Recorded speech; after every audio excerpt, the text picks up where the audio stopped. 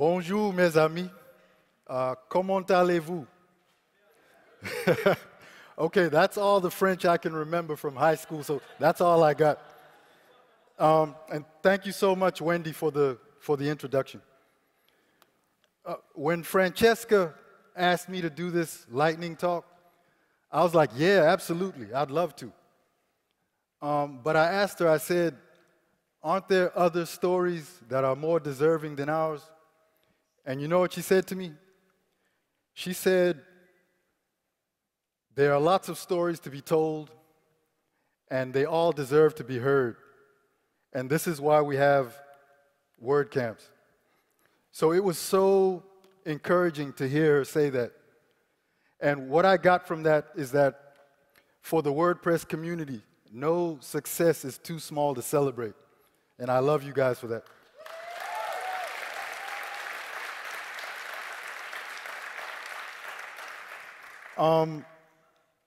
So how did the Harare WordPress community get started? Well, from the first time I started using WordPress, I quickly fell in love with it. And I just wanted to immerse myself in anything and everything related to WordPress. So that meant following WordPress blogs like WP Tavern. It meant keeping up with the WordPress news in my dashboard. You know, the WP admin section of your website. So one day I was in the dashboard and I saw this article by WP Tavern, which was talking about a WordCamp Incubator program. So I went to the article, and basically it was saying that the WordPress Community Team wanted to try this program for the very first time, where they'd help a city to have a WordCamp.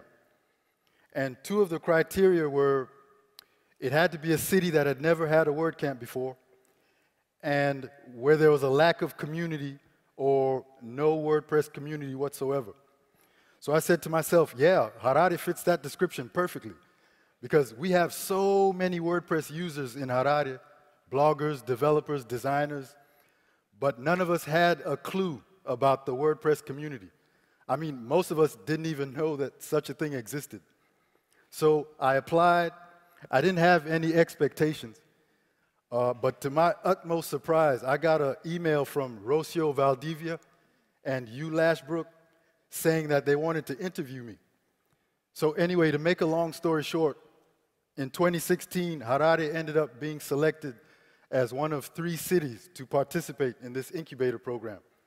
And I got a confirmation email and an announcement email from Andrea Middleton. So we were ready to go. Rocio and Hugh Lashbrook, they scheduled a Google Hangout for me to do an orientation. Because for those of you that have organized WordCamps before, you know, before you can organize a WordCamp, you have to have an organizer's orientation. So they just took me through the steps, the initial steps, like put together an organizing team, find a venue, set a date. But since Harare was a special case, I had an extra preliminary step that I had to do before I could start organizing this WordCamp. So what was that first step? Get a meetup started. So the community deputies, they set up a meetup.com page for Harare, and under the global WordPress chapter account, and I got started. As you can see, there aren't that many WordPress meetups in Southern Africa.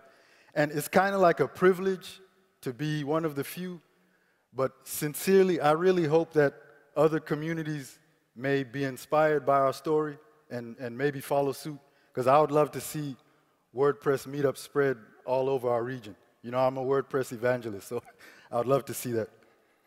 So I think people started signing up little by little, and by the time we had about a dozen members, I still hadn't scheduled a meetup. Why not? Because I didn't have anywhere for us to meet. I had no venue. I was asking people to help me out, no luck. So I just decided to, let me just do a social meetup at a coffee shop. Because the beautiful thing about WordPress meetups is we don't care about the location. You can meet anywhere.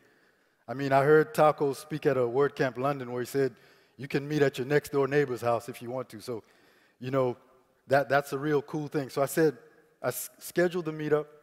I got one RSVP, and guess how many people attended? One person attended. That one person was me. So that was a disaster. But around about the same time, shortly after that, one of our new members named Charles Muzonzini, he sent me a message. He said, Thabo, I'm with the Computer Society of Zimbabwe, and we would love to partner with you. So I was like, yes, because, you know, I need all the help I can get. So he set up a meeting with the executive director himself and another member of the Computer Society. And it was a very productive meeting. It was very informative for them because I explained to them about the WordCamp Incubator program and what we were trying to achieve. And from that meeting, the Computer Society ended up giving us a place to meet for our very first meetup. And that was on August 20th, 2016. Can you tell how excited those people are? So we were very excited. It was an awesome day. I had two primary objectives: to talk about the incubator program and to put together an organizing team. And we accomplished those objectives, and I feel like this is the turning point for the WordPress community in Harare. So it was awesome. And we went ahead, we got started organizing, people were so enthusiastic, and the big day came, December the 10th, at the Harare City Library. WordCamp Harare, we had the very first WordCamp in Zimbabwe ever. I mean, it was awesome. And the thing that was even more awesome about it was so many people talked about it, so many people supported us, people from the neighboring country in South Africa, they were tweeting about it, and we didn't know so many people cared, so it really touched us, the love and support that we got from the WordPress community.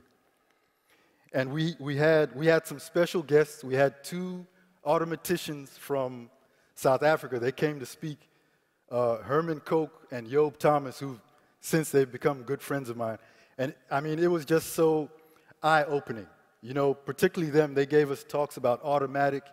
Can you believe so many WordPress users in Harare had never heard of Automatic? So, I mean, it was enlightening for us, and we built relationships, we connected, and it was so awesome. So how have we been doing since then? Well, now, our meetup, the last time I checked, we had almost 150 members.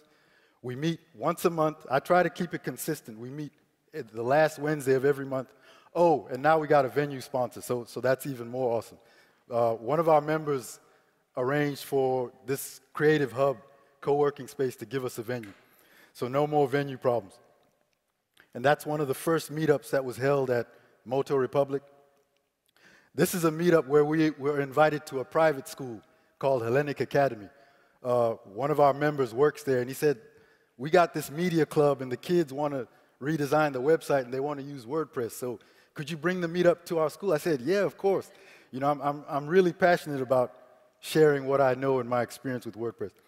So I just want to leave you with one sort of like revelation that I had that came from getting involved in the community.